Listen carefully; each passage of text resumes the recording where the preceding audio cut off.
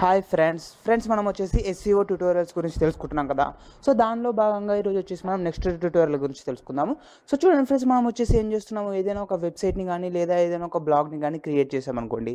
So మరి వచ్చేసి మనకు తెలుస్తుంది మనం ఒక బ్లాగ్ని క్రియేట్ చేసాము లేదా మనం ఒక వెబ్సైట్ని క్రియేట్ చేసామనేసి. మరి అలాంటప్పుడు సెర్చ్ ఇంజన్స్కి మనం ఒక బ్లాగ్ని క్రియేట్ చేసాము లేదా మనం ఒక వెబ్సైట్ని క్రియేట్ చేసామనేసి సెర్చ్ ఇంజన్స్కి ఎలా తెలుస్తుంది, తెలియదు కదా. సో దానికోసం మనం ఏం చేయాలంటే మనం క్రియేట్ చేసిన వెబ్సైట్ని కానీ లేదా మనం క్రియేట్ చేసిన బ్లాగ్ని కానీ సెర్చ్ ఇంజన్స్కి సబ్మిట్ చేయాల్సి ఉంటుంది, ఓకేనా. సో మనం క్రియేట్ చేసిన బ్లాగ్ని కానీ లేదా వెబ్సైట్ని కానీ సెర్చ్ ఇంజన్స్కి సబ్మిట్ చేస్తేనే మన బ్లాగ్ అనేది లేదా మన వెబ్సైట్ అనేది ఎవరైనా యూజర్స్ ఆ సెర్చ్ ఇంజన్లో సెర్చ్ చేసినప్పుడు మన బ్లాగ్ అనేది డిస్ప్లే అవ్వడానికి ఛాన్సెస్ ఉంటాయి, ఓకేనా. సో మీరు కనుక మీ వెబ్సైట్ని కానీ లేదా మీ బ్లాగ్ని కానీ సెర్చ్ ఇంజన్స్కి సబ్మిట్ చేయలేదనుకోండి, సో లైఫ్లో ఎప్పుడు కూడా మీ బ్లాగ్ అనేది సెర్చ్లో రాదు, ఓకేనా. సో తప్పకుండా వెబ్సైట్ని కానీ లేదా బ్లాగ్ని కానీ క్రియేట్ చేసినట్టయితే దాన్ని మనం తప్పకుండా సెర్చ్ ఇంజన్స్కి సబ్మిట్ చేయాల్సి ఉంటుంది, ఓకేనా. సో మరి ఆ సెర్చ్ ఇంజన్ అంటున్నాం కదా. So different types of search engines ఉన్నాయి మనకు. మెయిన్గా చూసుకున్నట్టయితే మనము గూగుల్ ఉంది, యాహూ ఉంది, బింగ్ ఉంది. సో ఇవన్నీ ఏంటంటే మనకు సెర్చ్ ఇంజన్స్, ఓకేనా. సో మరి సెర్చ్ ఇంజన్స్కి మనం క్రియేట్ చేసిన వెబ్సైట్ని కానీ లేదా బ్లాగ్ని కానీ ఎలా సబ్మిట్ చేస్తాము అనే దాని గురించి ఈరోజు మనం డీటెయిల్గా తెలుసుకుందాం, ఓకేనా. సో డిఫరెంట్ సెర్చ్ ఇంజన్స్కి సబ్మిట్ చేయాలంటే మనం డిఫరెంట్ మెథడ్స్ని యూజ్ చేస్తాము. సో దాంట్లో మనం బేసిక్గా యూజ్ చేసే మెథడ్స్ ఏంటి, దాని ద్వారా మనం మన వెబ్సైట్ని లేదా బ్లాగ్ని సెర్చ్ ఇంజన్కి ఎలా సబ్మిట్ చేస్తాం అనేది ఇప్పుడు నేను చూపిస్తున్నాను, ఓకేనా. సో చూడండి ఫ్రెండ్స్, ఫస్ట్ ఆఫ్ ఆల్ వచ్చేసి మనకు మెయిన్గా యూజ్ చేసే సెర్చ్ ఇంజన్ వచ్చేసి ఏంటి, గూగుల్ కదా. సో గూగుల్కి ఎలా సబ్మిట్ చేయాలి అనేది తెలుసుకుందాం, ఓకే. సో ఇక్కడ నేను ఏం చేసి పెట్టానంటే ఒక బ్లాగ్ని క్రియేట్ చేసి పెట్టాను సింపుల్గా, kothaabhishek.blogspot.in అనేసి, ఓకేనా. సో మనం వచ్చేసి గూగుల్కి సబ్మిట్ చేయాలి అనుకుంటే మన వెబ్సైట్ని, దానికోసం వచ్చేసి మీరు first of all Google search ఇంజన్ని open చేసేసి దాంట్లో వెబ్ మాస్టర్ టూల్స్ అని సెర్చ్ చేయండి, ఓకేనా. సో వెబ్ మాస్టర్ టూల్స్ అని సెర్చ్ చేయగానే మీకు వచ్చేసి ఫస్ట్ లింక్ ఉంది కదా. సో ఈ ఫస్ట్ లింక్ని ఓపెన్ చేయండి, ఓకేనా. సో ఫస్ట్ లింక్ని ఓపెన్ చేయగానే మీకు వచ్చేసి సైన్ ఇన్ అవ్వమని అడుగుతుంది. సో సైన్ ఇన్ అవ్వడానికి సైన్ ఇన్ పైన క్లిక్ చేయండి, ఓకేనా. సో దీంట్లో వచ్చేసి మీరు ఈమెయిల్ ఐడి తోటి ఓపెన్ అవ్వాల్సి ఉంటుంది. సో నేను ఆల్రెడీ ఈమెయిల్ ఐడిని తోటి లాగిన్ అయిపోయాను కాబట్టి నాకు డైరెక్ట్గా సర్చ్ కన్సోల్ అనేసి ఓపెన్ అయిపోయింది, ఓకేనా. సో మీకు ఇలా వస్తుంది అంటే నేను వచ్చేసి ఆల్రెడీ నాకు డిఫరెంట్ బ్లాగ్స్ ఉన్నాయి. సో ఆ బ్లాగ్స్ నేను ఆల్రెడీ సెర్చ్ ఇంజన్కి సబ్మిట్ చేశాను కాబట్టి ఈ లిస్ట్ మొత్తం ఇక్కడ చూపిస్తుంది, ఓకేనా ఫ్రెండ్స్. సో మీరు మీరు డైరెక్ట్గా ఫస్ట్ టైం ఓపెన్ చేసినట్టయితే మీకు ఈ లిస్ట్ అనేది ఇలాంటివి చూపించదు. ఓన్లీ మీకు ఇక్కడ సెర్చ్ కన్సోల్ అని వచ్చేసి హోము, మెసేజెస్, వెబ్ టూల్స్ ఇలా ఉండేసి యాడ్ ఏ ప్రాపర్టీ అనేసి వచ్చేస్తుంది, ఓకేనా. సో ఇప్పుడు ఏం చేయాలంటే మనం ఫస్ట్ ఆఫ్ ఆల్ వచ్చేసి సో ఇక్కడ యాడ్ ఏ ప్రాపర్టీ ఉంది కదా. సో ఈ యాడ్ ఏ ప్రాపర్టీ పైన క్లిక్ చేయాలి, ఓకేనా. సో యాడ్ ఏ ప్రాపర్టీ పైన క్లిక్ చేయగానే మీకు వచ్చేసి ఇలా ఒక ఆప్షన్ అడుగుతుంది, యాడ్ ఏ ప్రాపర్టీ అనేసి. సో ఇక్కడ ఏంటంటే మీరు ఫస్ట్ ఆఫ్ ఆల్ వచ్చేసి వెబ్సైట్ని సెర్చ్ సబ్మిట్ చేస్తున్నారా లేదా ఆండ్రాయిడ్ యాప్ని సబ్మిట్ చేస్తున్నారా అనేది సెలెక్ట్ చేసుకోవాలి. సో మనకు వెబ్సైట్ కాబట్టి వెబ్సైట్ ఇట్ ఈస్ అలాగే ఉంచేద్దాం. సో ఇక్కడ నెక్స్ట్ ఏంటంటే మీ వెబ్సైట్ యొక్క URLని సబ్మిట్ చేయాలి, ఓకేనా. సో ఇప్పుడు నేను వచ్చేసి బ్లాగ్ని సబ్మిట్ చేస్తున్నాను కదా. So kothaabhishek.blogspot.in. సో నేను ఆ లింక్ని కాపీ చేసేసుకున్నాను. సో ఆ లింక్ను కాపీ చేసేసుకుని ఇక్కడ మనం పేస్ట్ చేయాలి, ఓకేనా. సో ఇక్కడ నేను పేస్ట్ చేసేసాను. సో నెక్స్ట్ ఏం చేయాలి, మనం యాడ్ బటన్ పైన క్లిక్ చేయాలి, ఓకేనా. సో యాడ్ బటన్ పైన క్లిక్ చేయగానే మనకి ఏమవుతుందంటే ఒక వెరిఫికేషన్ అనేది అడుగుతుంది, ఓకేనా. అంటే ఇప్పుడు మనం బ్లాగ్ని సబ్మిట్ చేస్తున్నాం లేదా ఒక వెబ్సైట్ని సెర్చ్ చేస్తున్నాము. మరి ఆ బ్లాగ్ కానీ లేదా ఆ వెబ్సైట్ కానీ మనదే అనేది ప్రూఫ్ ఉండాలి కదా. సో నేను వేరే వాళ్ళ బ్లాగ్ని లేదా వేరే వాళ్ళ వెబ్సైట్ని సబ్మిట్ చేస్తున్నాను అనుకోండి. సో అలాంటప్పుడు మనకు చేయకూడదు కదా. సో దానికోసం మనకు వచ్చేసి ఇలా ఒక రికమెండెడ్ మెథడ్ అనేసి ఒకటి అడుగుతుంది. సో ఇక్కడ ఏం చేయాలంటే ఆ బ్లాగ్ లేదా ఆ వెబ్సైట్ అనేది మనదే అనేసి మనం వెరిఫై చేయాల్సి ఉంటుంది, ఓకేనా. సో దానికోసం వచ్చేసి మనకు టోటల్గా 2 వేస్ ఉన్నాయి. ఒకటి వచ్చేసి రికమెండెడ్ మెథడ్, ఒకటి వచ్చేసి ఆల్టర్నేట్ మెథడ్. సో ఈ రికమెండెడ్ మెథడ్లో చూసుకున్నట్టయితే మనకి ఏమవుతుందంటే ఒక HTML ఫైల్ అనేది ఉంటుంది. ఆ HTML ఫైల్ని డౌన్లోడ్ చేసుకొని మన వెబ్సైట్లో మనం అప్లోడ్ చేయాల్సి ఉంటుంది, ఓకేనా. సో మనం క్రియేట్ చేసింది వెబ్సైట్ అనుకోండి.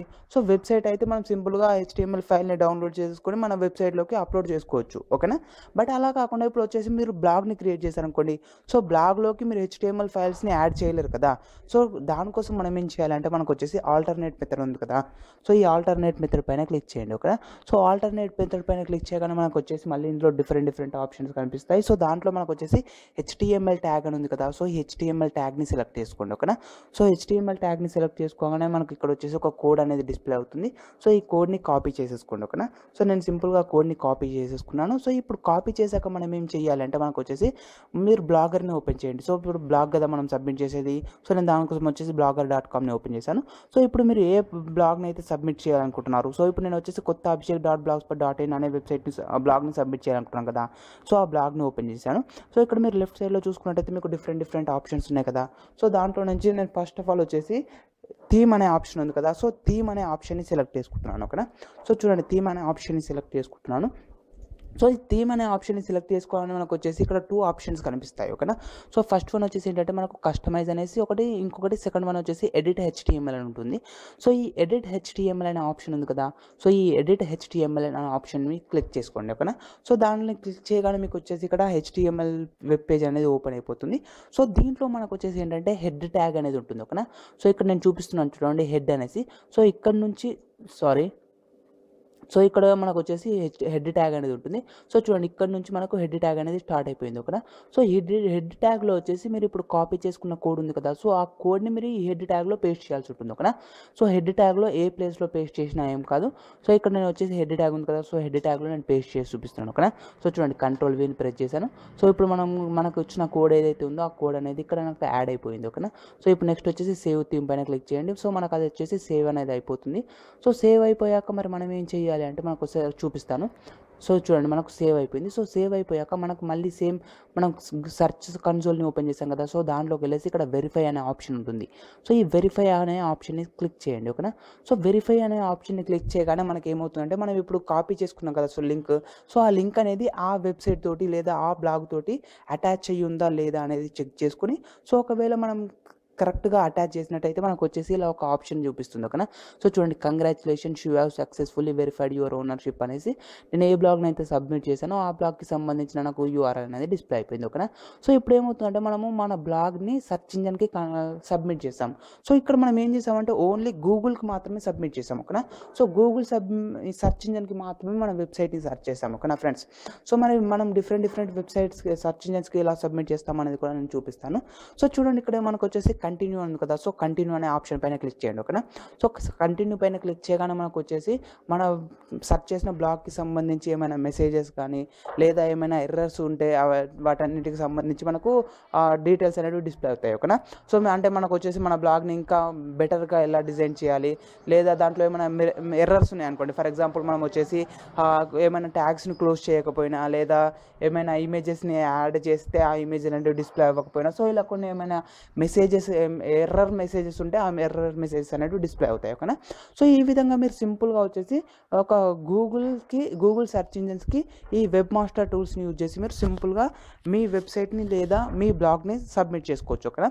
సో వెబ్సైట్ని సబ్మిట్ చేసుకోవాలి అనుకుంటే మీరు దానికోసం వచ్చేసి రికమెండెడ్ మెథడ్ ఉంది కదా. సో రికమెండెడ్ మెథడ్లో వచ్చేసి HTML ఫైల్ని డౌన్లోడ్ చేసుకుని ఆ HTML ఫైల్ని మీరు డైరెక్ట్గా అప్లోడ్ చేసుకోవచ్చు. లేదా ఇలా సింపుల్గా ఆల్టర్నేట్ మెథడ్ని యూజ్ చేసి మనకు వచ్చేసి దాంట్లో HTML కోడ్ ఉంటుంది. సో ఆ HTML కోడ్ని కాపీ చేసేసి ఆ HTML కోడ్ని మీ వెబ్సైట్లో పేస్ట్ చేసుకోవచ్చు లేదా మీ బ్లాగ్లో కూడా పేస్ట్ చేసుకోవచ్చు. ఓకేనా. సో ఆ విధంగా కూడా మనం వచ్చేసి మన యొక్క బ్లాగ్ని లేదా మన యొక్క వెబ్సైట్ని గూగుల్ సెర్చ్ ఇంజన్కి సబ్మిట్ చేసాము. ఓకేనా.